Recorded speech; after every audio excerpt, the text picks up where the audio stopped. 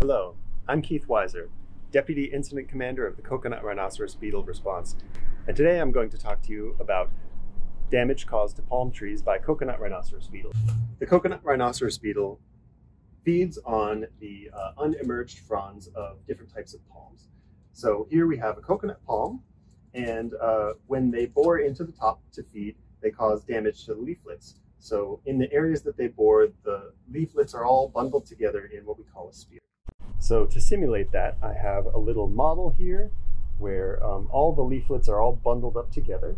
And if I take out some scissors and I cut a little hole in here like the beetles would cause damage, and we unfurl that damage like the leaves unfurl out of the tops of the trees, then you can see that it causes these V-shaped cuts where normally these fronds would emerge all the way to the ends. We've got this V-shaped notch in the leaves.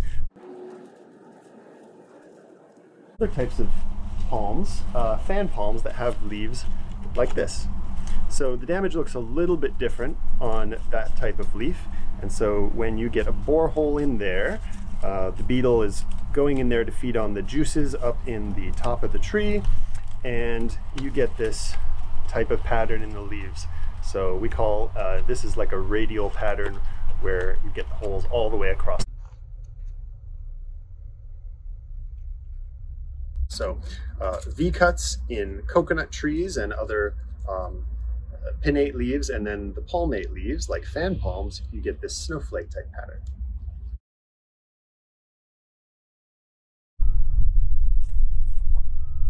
Hi, I'm Keith Weiser, and I'm going to show you some patterns of mustache damage that can be caused by CRB.